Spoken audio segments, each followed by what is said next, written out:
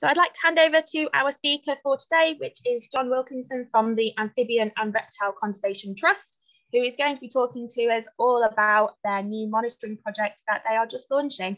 So pass over to you now, John. Hi, everybody. Thanks, Beck. Hopefully everybody can see my screen. So this talk is called Conservation and Monitoring of British Amphibians and Reptiles, and I work for Amphibian and Reptile Conservation Trust, as Beck said, where I have the very long job title, which isn't reflected by my salary, unhappily. So what we're going over today will be looking at the various species that we have, starting with our rare amphibians, rare reptiles, some widespread species, and a few other species to tag on. Then I'm going to look at what priorities amongst those are for monitoring. And finally, we'll talk a little bit about how people can get involved in the efforts to monitor these things. So jumping straight in then, our first species is a rare amphibian. It's the pool frog. It's the rarest amphibian or reptile in the whole of the UK. They actually became extinct here in the 1990s. There was one left for a while called Lucky. Unfortunately, he wasn't lucky. We never found him a wife. And pool frogs in the UK are now reintroduced from Sweden, actually, to two sites in Norfolk, which are quite secret. I could tell you where they are, but unfortunately, I'd have to kill you. And they are genetically distinct from nearby continental populations, which is why we used animals from Sweden to repopulate England, because Scandinavian pool frogs are the closest ones to the ones that we used to have, and that took quite a lot of research to work out. They are subject, as you might imagine, to ongoing conservation. They're still critically endangered here, and one of the techniques we use is called head starting, which is collection of eggs and tadpoles, which are then raised up for a while in captivity and then be released, so that they have a better chance, and that's been working quite well so far. However, there are only still a few hundred of these in the wild in the UK. And they're what we call a European protected species, although that status may have technically changed since Brexit, which I'm not going to talk about or mention again. Our next one is the natterjack toad, really rather nice little toads. These paler in colour than the common toad, often with a yellow stripe down their back, and always distinct because they have green or yellowish eyes as opposed to the common toads, orange or red ones. They're also our only native species to have a single vocal sac, so they're quite loud animals, natterjacks, and in the breeding season the males call very loudly using this single vocal sac. Natterjacks have extremely specialised habitat needs. They're not a common species at all. They live mostly on dunes, in dune slacks, on heathland, and in management. They've been reintroduced into former sites, for example, in the North Wales coast.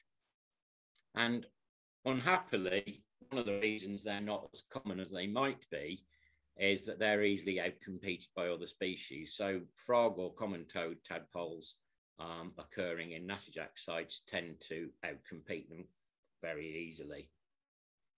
And of course, they need quite a lot of management. Unlike many of our amphibians, which like woodlands or other, how shall I say, highly vegetated habitats, natterjacks really like very, very close cropped grassland, duneland, and very short swards to live in. So that needs a constant attention. Again, another European species. Next, we have the sand lizard, our rarest lizard. That's a dune race animal. So animals on heathland look a little bit different to that. Those are the places that they mainly live. Again, reintroduced, especially in places like the Welsh coast.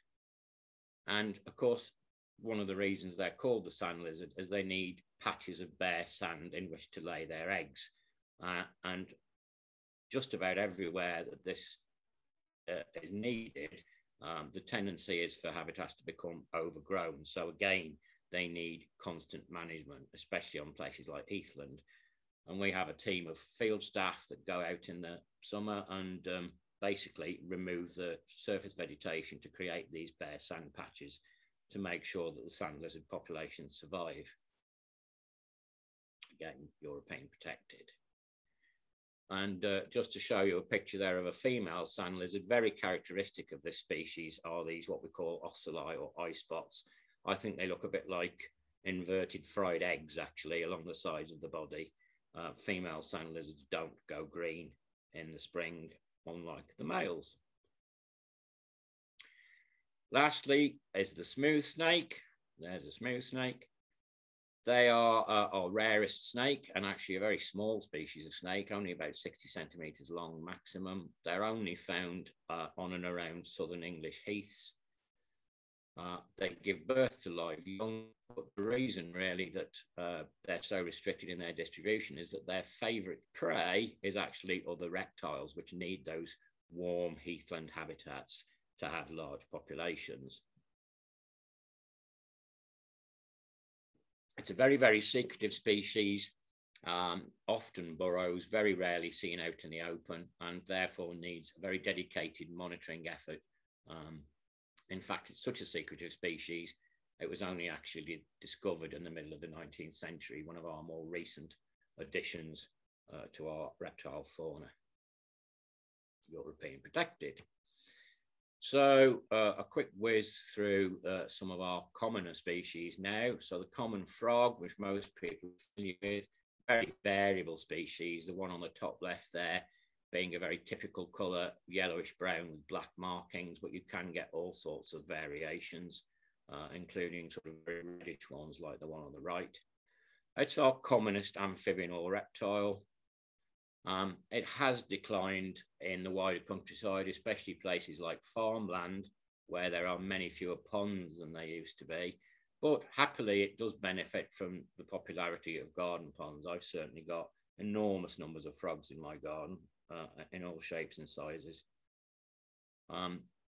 Just an indicator, if you find tadpoles, frog tadpoles are speckledy, and they often hide in mud and weeds at the bottom of the pond. This is mainly because they're very tasty to a lot of things, and it's a good strategy for them to keep away from potential predators. Unfortunately, they don't really have any protection. Common toad now, that's a male on the left and a big old female on the right. The male's doing what I call sentinel behavior, so it's basically sitting by the side of a road there, keeping his eye out for females on the way to the breeding pond. They are still widespread across mainland Britain, but many declines have been recorded, especially in central and southern England. And although some of these can be attributed to road traffic, it is a factor, but it's not the only reason. Habitat change and fragmentation and interruption of migration routes are probably at least as important as actual physical death of toads on roads. In contrast to frogs, if you see a big school of tadpoles swimming around the edge of a pond, which are jet black, they will be toad tadpoles, because toad tadpoles already have the distastefulness that the adults get, and therefore they're a little bit more happy to be out in the open, and you'll often see them by the sides of ponds basking in the sun. Because of its declines, this toad is one of the species that we regard as biodiversity priorities. However, it doesn't unfortunately mean that they are protected and that they gain any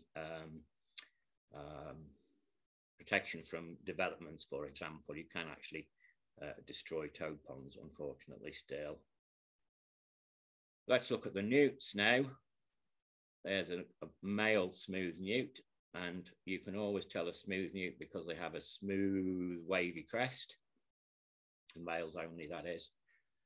Our most widespread newt, quite common in garden ponds, depending on where you are in the country, commonest in England than elsewhere in the UK. Females are very much plain, and I'll show you a female in a while, and have smaller spots, and they don't have the crest, of course.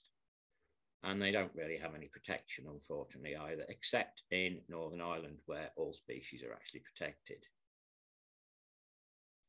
Our other small newt is the palmate newt. Again, I'm showing you a male because it has most of the features that you would expect to see in this species. The only species of newt to have a noticeable filament on the end of its tail, and called palmate, of course, because of its big boxing glove back feet, which it waves at females to show off their prowess during the mating season. I always think of palmates as the Celtic newt because they're commonest in, for example, the southwest, places like Dartmoor, in the Welsh Hills and in Scotland, and also found in Jersey. They are more tolerant of living in uplands, especially including acidic and shady ponds, which are less preferred by other newts that prefer neutral or alkaline, slightly alkaline ponds to live in. However, in regular ponds, the pH is neutral and it's not too shady, etc. If you get more than one species of newt in that pond, the palmate will do less well than others. So rather like the natterjack, they're easily outcompeted. They're not uncommon, but again, have no protection. And there is a female newt. Now, I happen to know that's a palmate, but female smooth newts look very, very similar. And identifying female newts is probably the biggest problem in identifying our UK species. And we run whole courses on this, as you might imagine, to help people do that. The last newt then, it is widespread. The great crested newt, totally different than the other species, can grow up to sort of 15, 16 centimeters in size, has a jagged rather than a smooth crest, and is much, much darker in colour than the smaller newts, with a very prominent orangey yellow, heavily spotted tummy. Females look exactly the same, except without the crest, really. So it's a European protected species because it has declined possibly by as much as about 50% in the last few decades, but it's still widespread and in places actually common at the moment.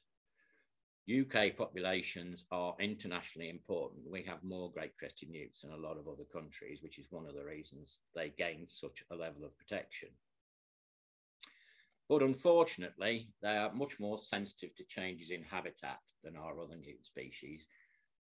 Great crested newt tadpoles tend to swim around in the open water and therefore very much susceptible to being predated by fish, water beetles, dragonfly larvae, etc.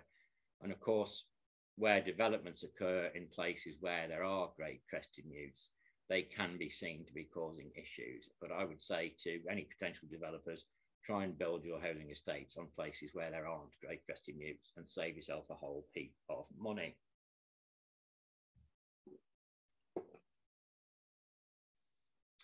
Widespread reptiles. Our most widespread is the viviparous lizard. You can see from the pictures it's a very variable animal, typically sort of brownish or greyish in colour, but you do get greenish, melanistic and also bluish individuals, and they're often mistaken for other species. Again, protected in Northern Ireland, and like all reptiles, it's a biodiversity priority. I've seen a number of bits of research recently about declines in other European countries, but we also suspect that this is going on in the UK. I'll come back to that later on. So really, as a species that ought to be common just about everywhere, potential declines in viviparous lizards might well be indicative of broader problems in habitats, especially things like fragmentation, where animals can't find each other anymore, unfortunately. The slow worm is one of our most familiar species.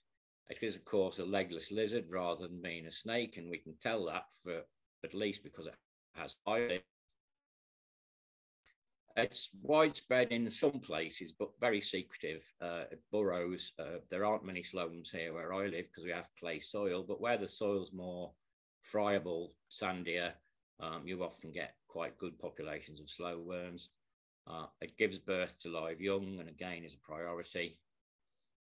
And it's happily benefiting from gardens, rather like the common frog, especially compost heaps, because they will go and live in compost heaps and benefit from the heat that they generate. So always, if you have a compost heap where you're actually making compost, I've got a compost heap, but I don't use it for making compost. Just be careful when you're turning those over. It is quite difficult to say what the status of slowworms is, and also how to track any changes in status that might be undergo by the slowworm, because being so secretive, you actually need to use specialist surveys with Refugia to actually detect and count slowworm numbers. So that's one of the reasons that targeted monitoring benefits our species, to be honest. Looking at grass snakes now, there's a grass snake. You can always easily tell a grass snake because they're our only species that has sponsorship by McDonald's, with the golden arches bordered by black on the back of the head. Some people think this is a V for viper, but it isn't. I can assure you, anything with a black and yellow collar is a grass snake. It's our largest reptile, and if they're lucky enough to live long enough, they can go over 1 meter in length. They're very interesting biologically because of their ranges. They're very much a creature of the landscape, and they need lots of landscape features, including places to hibernate. They need compost heaps or muck heaps in order to lay their eggs in. And also they need places to go and find food. So their favorite food is fish and frogs. They like ponds. Ponds are not necessarily located near hibernation sites or compost heaps. And actually you find that they very often have ranges of several square kilometers. So they use lots of different features within the landscape.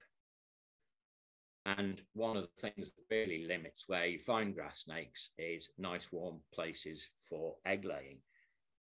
The distribution in the UK more or less stops at the English border. That's with Scotland, that is. It's quite cool above that, and there's lots of debate as to whether sightings of grass snakes in Scotland are actually real or not. If you have photographs of a grass snake from Scotland, we'd be very interested to see those. Our last widespread species then is the adder. Totally different to the grass snake. Always tell an adder by its zigzag markings. They are, of course, venomous, and this has created a lot of problems for them, especially in the past. Whole areas of the country have no adders because of historical persecution, especially for things like game bird production, where they've been wiped out systematically, and they're still quite misunderstood, to be honest. They are a very shy, secretive species, and populations can be difficult to monitor, but they're often very fragmented and sometimes extremely small. Adders can live quite a long time, and it may be that some populations of adders persist with only very old animals that aren't reproducing, and they gradually decline to extinction, and it's one of the species that we're most worried about. They can also suffer, especially if land managers don't know that they're on their sites, from poor habitat management. For example, hibernation sites can get damaged by regular management, which benefits other species. And sometimes it's too late before we know that that's happened, and the adder population again declines to extinction, which is very sad.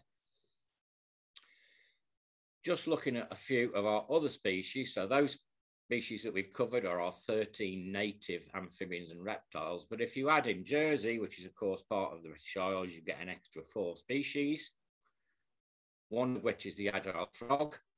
This is a great conservation success story, actually. It had declined to 1 pond on the west coast of Jersey, but like the bullfrog, has been subject to a head starting programme. And the last time I was happy enough to be there, I saw quite a number of adult frogs, which was great to see. And they are now in more sites as well. So that's very, very good. They look very much like common frogs, but have much longer and more agile back legs. And the other amphibian in Jersey is the western toad, or crapo. Looks very similar to our toad, in inverted commas, the normal UK English toad. However, they are just about as different as human beings are from gorillas. and they have a slightly different breeding biology and life cycle. They breed very early in the year, for example. Toads are culturally very interesting for Jersey as well. They're more or less the national animal. Islanders are very proud of their toads, and in fact, they have a big bronze statue to a toad in St Helier there, surrounded by words from Jersey laws to just emphasise how important they find this species. One of my favourite animals, to be honest.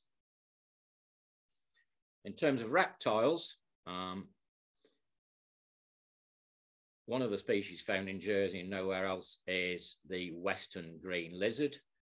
Females tend to be green and black with a couple of white stripes. This is a big old male that used to come out and glare at me when I was doing surveys in Jersey. And when they get sexually mature and as they get older, they tend to get this really rather wonderful blue coloration around their heads. Something else that's benefited a lot from conservation attention is the green lizard. And the last one is the wall lizard, only found in a few coastal sites in Jersey, not as common as it used to be. And the reason I would end on native species there is that those two species are also introduced in several populations in the British mainland, mainly on the south coast, but there are increasing numbers of reports of wall lizards from different parts of the country, and one of the species that's doing very well as our climate warms up. So that leads nicely into looking at other non-native species, of which there are many very well established in the UK. Just to mention a few of them, this is an Aesculapian snake, one in London and one in North Wales. Similar or closely related to grass snakes, and young animals do have yellow markings, but they are more arboreal. This species mainly eats rats and mice and probably isn't doing any damage at the moment, but it's something we'd like to be sure of. Another is the alpine newt, a very, very attractive species. This is a male, which tends to be blue in colour, so you can't really mistake them for other newts. There are at least 40 locations in the UK for these, some of which are quite large populations. So all the way from Cornwall up to Edinburgh, there are populations of alpine newts dotted around everywhere. They're a very, very adaptable species, and unfortunately, they can carry diseases which affect our native amphibians. Then we're on to what I like to call green frogs, also known as water frogs. There's about 6 different species of these introduced to the UK. They are related to and can hybridize with pool frogs, so it's something we need to keep an eye on. The ones in the picture there happen to be marsh frogs from Sussex. They were first introduced into Kent in the 1930s, just a few, but now they're found more or less all over Kent and Sussex and becoming increasingly common elsewhere in the country as well. Quite a big frog with a very, very loud call, these are. And lastly, the humble midwife toad, not really closely related to our native toads. Quite a small species, very interesting biology. In the breeding season, they mate on land, and the male then wraps the string of eggs around his legs and carries them around, looking after them, keeping them moist until they're ready to hatch. And then he'll find a suitable pond, stick his rear end in the water, and the tadpoles hatch out and swim away. 10 or 11 sites for those in the UK, from Wales up in places like Bedfordshire, which is one of the first places where they were recorded as being introduced. Hopefully, and I keep my fingers crossed for this, hopefully not having any impacts on native species. That particular one seemed to be very susceptible to amphibian diseases themselves, something that we're constantly looking into to make sure. Excuse me.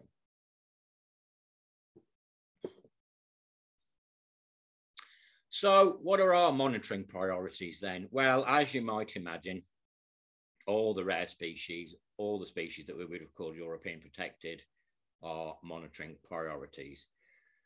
There's an obligation to do it at the moment by the UK government, and also they have very specialised habitats and often a restricted distribution. So they're susceptible if those habitats are lost.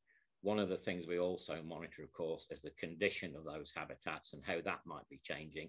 and if, then what impact it has on their populations.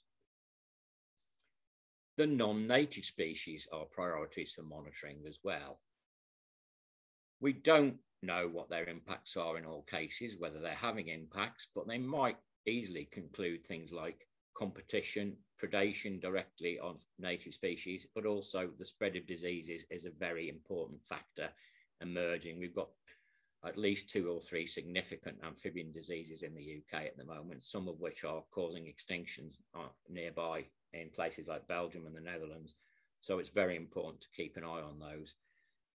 We had, hopefully we don't anymore, we had populations of American bullfrogs at one time in England, which are very, very large and very, very capable of eating adults of other species. So that's another thing we need to keep an eye on. Hopefully those don't come back.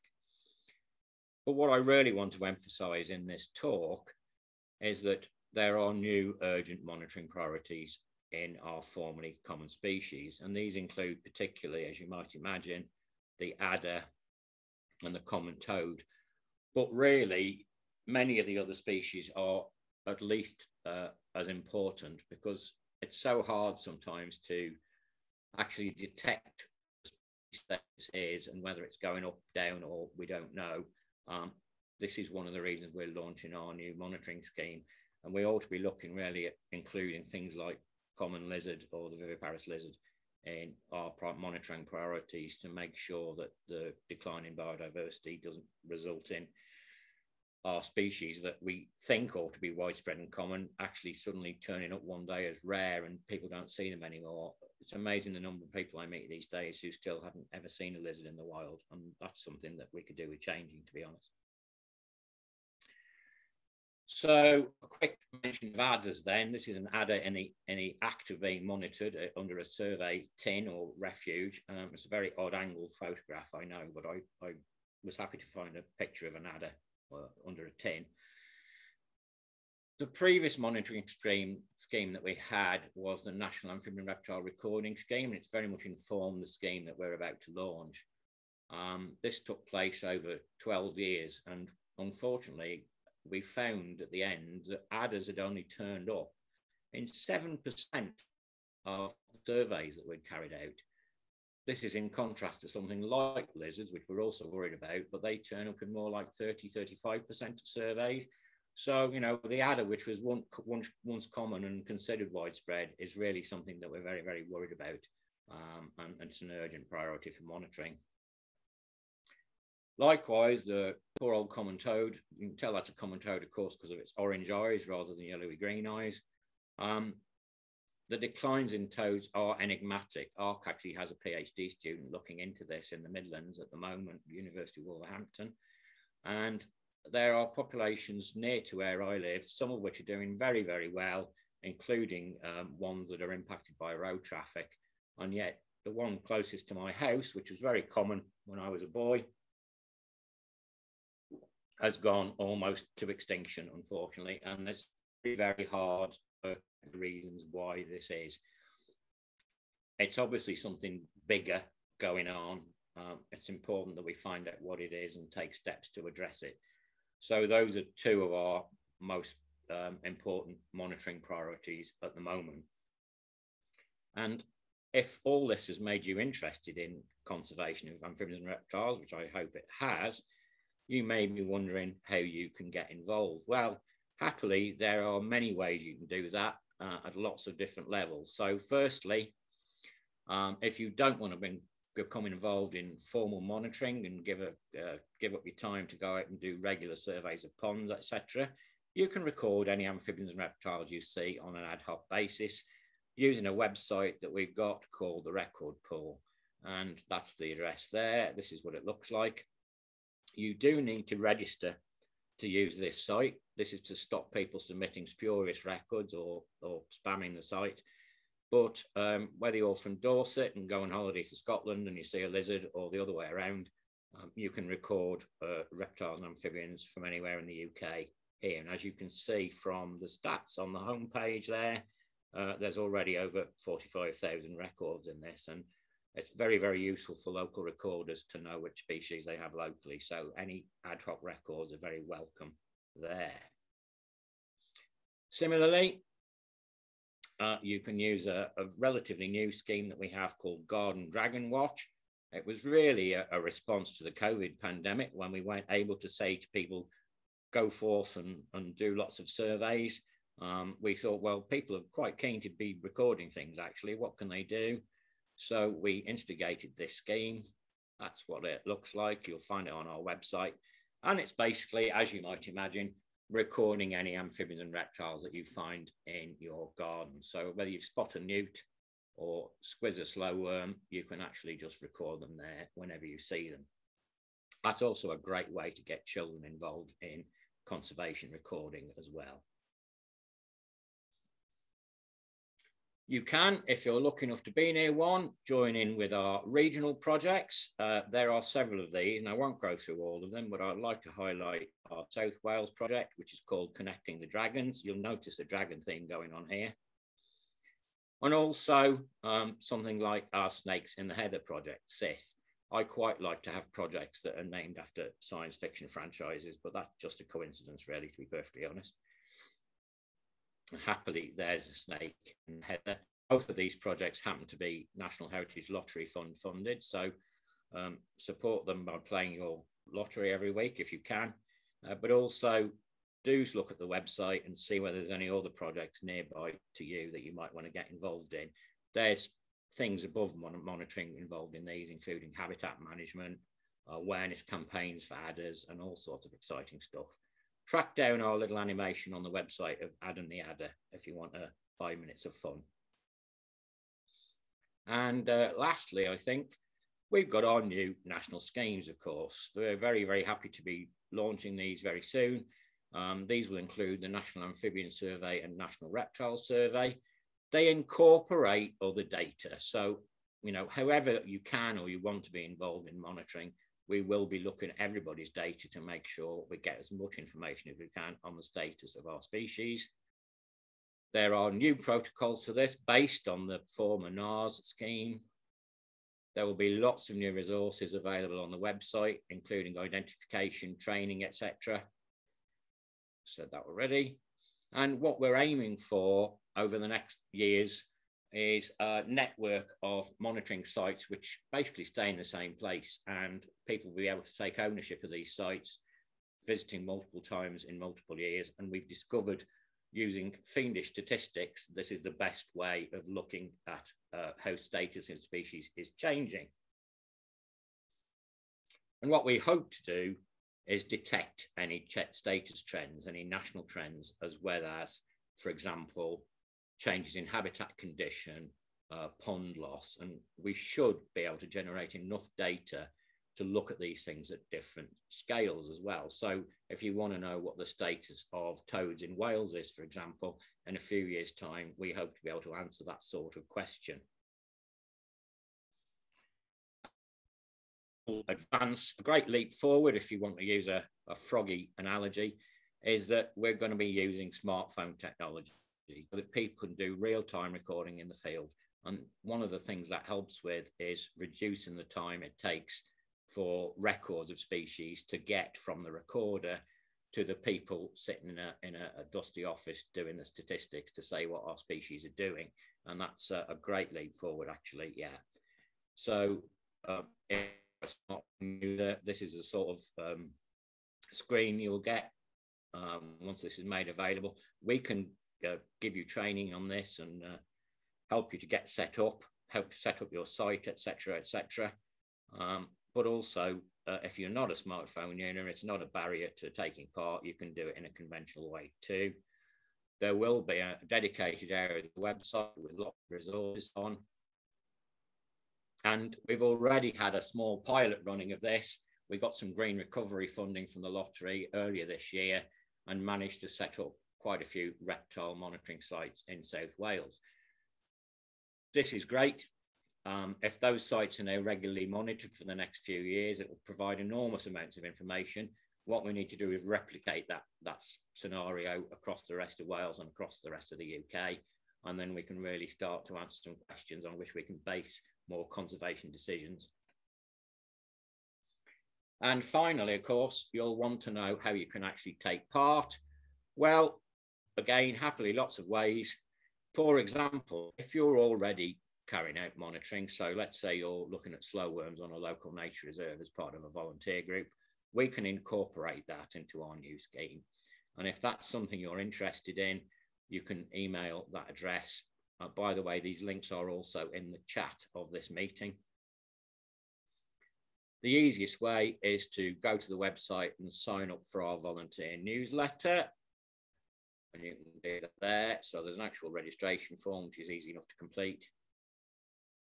And more generally, if you want to find out more before you do that, have a look at the ARC website and look at our projects and campaigns to see what's near you and different ways you can take part. And I think, as I recall, that's more or less all I've got to say. I'd like to thank you for listening and for everybody that came. But of course, I'm now happy to take any questions, and I will stop sharing for a second whilst those questions are collated. Perfect. Thank you so much, John. It's great to hear how all of us can start getting involved in monitoring of our amphibians and reptiles, something important, definitely. So I'll open the floor. If anyone does have a question that they would like to ask to John, if you would like to use your little reactions button and put your virtual hand up, you can come ask it if it's, you know, about getting involved or something you've seen. You can come and ask your question now. Jules, did you have a question? I do. Yes, go ahead, Jules. Hi. What would be the best way to encourage my slow worms and grass snakes in the meadow next door that we're just setting up? We've just found them for the first time, really exciting, but they're in a daft place right by the entrance. Yeah. And I'd like to encourage them further in where it's a little bit safety. They were under a green tarpaulin that we'd put over some shreddings. Well, I mean, you can have an almost instant effect by providing other refugia for them. So a green tarpaulin possibly isn't the ideal. Okay. We use corrugated roofing felt is a brilliant thing, and it's better than corrugated tin, which is what people always used to use. But there's people get cut on tins, dogs get cut, for example, sometimes. So the roofing felt is a better option. Brilliant. But what's brilliant in a meadow environment is presumably there will be a cutting regime where they, perhaps in September or October time. We've just cut. Right, good. Well, best thing to do is to not remove the cuttings from the meadow and make a big pile. Hay pile. Yeah, a great big hay pile, which should be in a sunny spot facing south, ideally, and you will find that grass snakes will use those for laying eggs, and slow worms will go and live in there. That's really exciting. Thank you. Log piles are good as well, of course. Okay. There's actually a document on our website called the Reptile Habitat Management Handbook. Right. And you can download a PDF of that for free from our website. That's brilliant. Shall we go with Simon next? Do you have a question, Simon? Simon Dundas, I think you're muted. Yes. Hi there. Hi. I install and renovate ponds for the last 12 years or so, and I've noticed, particularly in the last year, maybe the last 2 years, a significant decline in the common frog. And I just wondered if you know why that is. In my own pond, I'm normally, in the past, I've counted up to 90, and it's not a terribly big pond. It's about 13 foot long in the breeding season. And a neighbour spotted what he said, and I thought he was exaggerating, but maybe not, a metre long grass snake. And I happened to spot a baby grass snake about a foot long in my pond, which is the first one I've ever seen. And I just wondered if that's maybe as one of the culprits. Well, they are very fond of eating frogs. Are they? But it's very unusual, and people get very worried about their frogs sometimes when a grass snake turns up. It's very unusual for them to stay around very long for some of the reasons that I've suggested. You know, they'll only be in the pond at certain times of the year, and they'll go away in the autumn time to find somewhere to hibernate, or indeed in the spring to try and find somewhere to lay eggs. It would be unusual for grass snakes to reduce a frog population to extinction. It's more likely to be, if anything, perhaps there are newts in the pond eating all the tadpoles, because that does happen.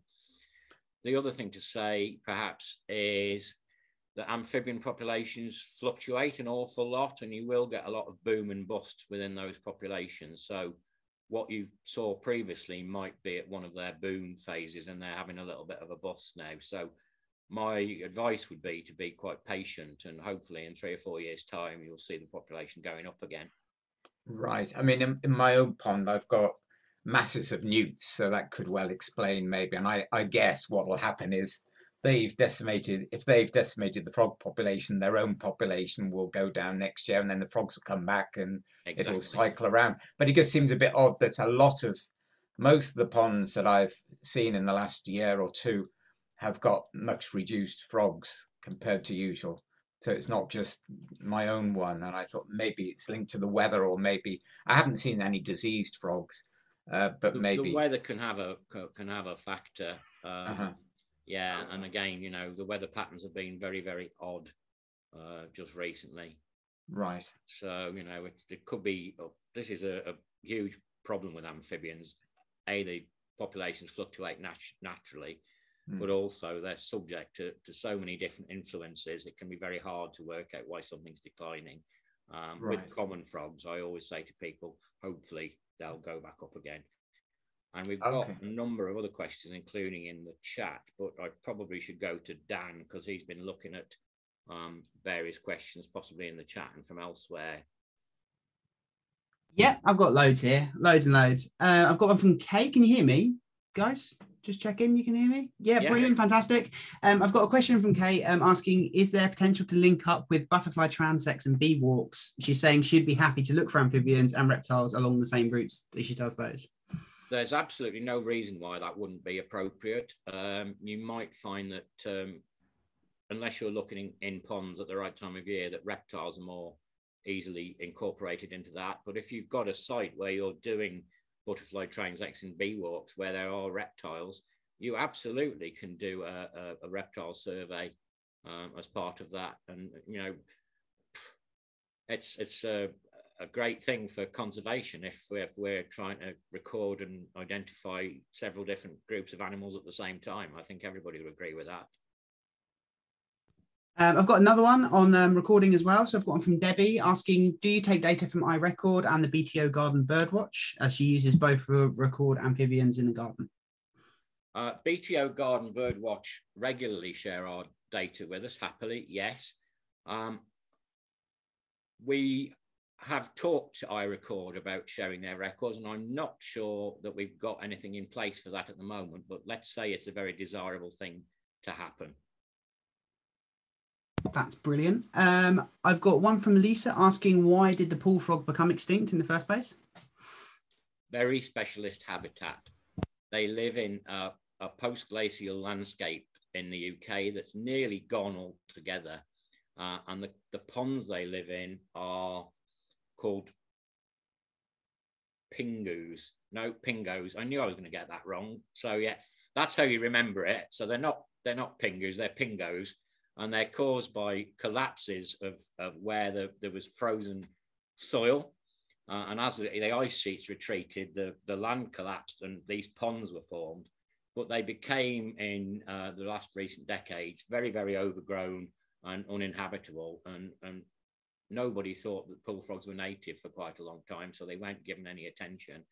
And just as the last one became extinct, unfortunately, we realised that they were almost unique part of our fauna, as I say, related only to these other Scandinavian ones, which aren't common by any means themselves. So that's basically why they became extinct. Happily now we're managing specifically for the pool frog, so hopefully it won't happen again.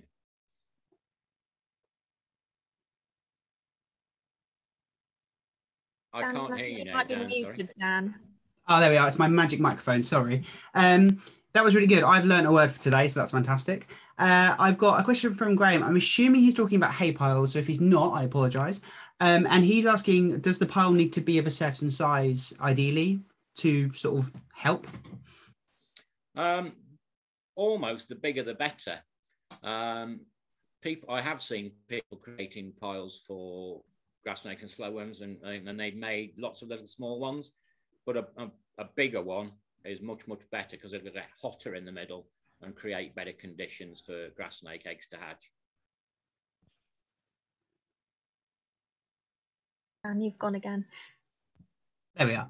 I've got a question from Fowl as well, and she was wondering if there are any particular habitats that might be particularly good for amphibians and reptiles, or if they're quite generalist in overall. Well, we heard a little bit about our specialist species, our rarer ones. In terms of the widespread ones, you can get most of them in a lot of different habitats, but heathlands are by far the best for the whole range of species.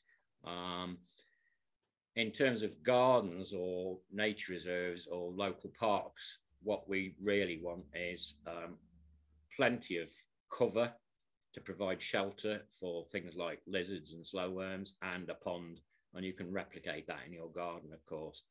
These not only provide cover for the animals, but they provide cover for their food, which is mainly invertebrates.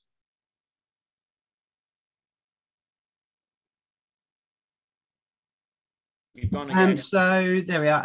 I have another question, which was from Rosie, asking about that she's heard about a disease that's been devastating amphibian populations in recent years. Is this a concern in the UK? Well, very much so. And as I hinted, I could give a whole lecture on that probably on its own, and it wouldn't necessarily interest everybody. But we have this quite widespread disease now called chytrid. I'm going to call it chytrid 1 for simplicity. And it's endemic in alpine newts and quite often other introduced species as well. There haven't been any recorded local extinctions of amphibians in the UK due to that disease, but there have been elsewhere in Europe, in other countries, and including especially places like Australia and Central America. So it is very much a concern, and something everybody keeps an eye on. Unfortunately, we also have a thing now, which I'm going to call chytrid 2, and it specialises in attacking newts and salamanders. And this is the thing that I referred to that's causing extinctions in Belgium and the Netherlands, where their wonderful fire salamander populations have declined by about 98% in the last few years. So that's a very, very serious concern. It would almost certainly devastate our great crested newts if it got here. And it's something that we're looking into very closely and keeping an eye on. So, yeah. That's really informative. Thanks, John. I've got another question in chat, but I didn't know if the people that have been waiting very patiently with their hands up want to go first. So, Bob, have you got a question you want to ask? Yeah, hi. We have a garden pond that has over the years very successfully rated frogs with a large amount of spawn and a large amount of tadpoles maturing each year. But in the last 2 seasons, although there's still been a lot of spawn, they failed to mature into tadpoles and develop. And I don't know what's going on there. It seems to be between the egg and the tadpole stage, rather than anything else. We don't have newts or anything of that sort to complicate the issue. It's so what ideas do you have? It's very, very hard to say. It could be some kind of problem with the water quality, or it could be something strange that you can't see. So a neighbour spraying his roses too often or something and it drifting over. It could easily be something like that. I would say that keep an eye on a website called Garden Wildlife Health, which might have some ideas about that. And if you do find dead animals, you can contact them for advice, and sometimes they'll ask you to send those animals in and they'll test them for the cause of death.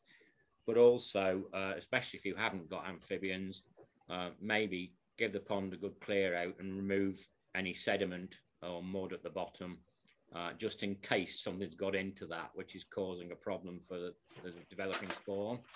And obviously the time to do that is sort of October time, when there's the fewest number of animals likely to be using the pond. Thank you. Falguni, do you have your hand up? Like to unmute yourself and ask your questions, John. Yes, he says, John, it says similar question to the previous one. I have a pond which is isolated and I get lots of tadpoles, frog spawn, and then they get tadpoles and then few frogs, but lots of tadpoles remain without any change, any further, no more development. And my question is, what's going on? Well, again, it's very hard to say, really, but it isn't uncommon, especially if it's a fairly cool pond. It isn't uncommon for frog tadpoles to actually take more than 1 year to develop. So as long as you haven't got any serious problems with your pond, such as chemicals, for example, you might find that those tadpoles do still develop over time. One question, I've seen some frogs which keep the frog, some of the tadpoles and frog spawns for the developed frog to eat and grow. Is it something like that happening here? No, our species don't do that. That's a factor that you find in some tropical species. There, it's unlikely that your tadpoles aren't developing because they're being eaten. Unless you've got a lot of newts, of course, which no, I haven't. No. Thank you, John. Okay, you're welcome. Dan, did you have some more from the chat by any chance? No, just shaking your head whilst muted. Perfect. Well, if no, oh, Simon, do you have another question? Yes, please. Could I ask? Yeah, go for it. Yeah. I've heard that grass snakes eat frog spawn. Is that right? Or maybe tadpoles? Sorry. Yes, grass snakes. So I've been blaming those for clearing out some ponds when people have said they've seen the grass snake. But is that right? I've never seen a grass snake eating frog spawn. No. But small grass snakes especially will happily eat tadpoles, yes. Oh, right, yes. And what about newts? Do they eat newts? Grass snakes will eat newts, yes. Yeah. They just love amphibians, to be honest. Yeah, right, okay. I've seen some very gruesome videos of them eating frogs, very large frogs. Yeah, it's amazing. I've seen on a number of occasions the frog actually gets away, though. Oh, right, yes. Yeah, it's not a done deal. The frog can get away. Oh, good. Right, thanks very much. It's been a very good talk. Thanks. Hi, John. I got one last question from Amanda asking if the Frog Life app records are still being collected, and if so, will they be added to this project? Well, I can answer that very quickly because the truth is I don't actually know whether they're still collecting records through that app. So it would be an ideal to incorporate any records that they do collect, but I genuinely don't know if they're still doing that. Sorry about that. Oh, I've got one more sneaky one, and this will genuinely be the last one because I was meant to ask it a minute ago. Lisa's asking, do the distributions of grass snakes and adders overlap? Oh, yes, very much so. You can find them in the same hibernation sites sometimes, but they use different habitats for foraging. So in the same general area, let's say on the same nature reserve or in the same on the same woodland edge, the grass snakes will be going in the damper areas where they're finding their amphibians and fish to eat. Adders prefer to prey on voles and mice, so they'll be in the drier areas where they're finding their respective prey, basically. And you can find distributions maps of our species on the ARC website, by the way, if you're interested in actually where they're found. Amazing. Well, thank you so much, John. And as we said at the start, we do have a course coming up in collaboration with ARC starting in October. So our Discovering Reptiles course, which covers a lot of what we've already spoken about, but then a lot more in depth as well. So if this is something you're interested in, definitely get yourself booked onto that, and it'll be a great course created by the experts themselves. So you're getting the cream of the crop content there. But thank you everybody for joining us. It was really great to see you all, and we look forward to seeing you at our next Natural History Live. Thanks everybody.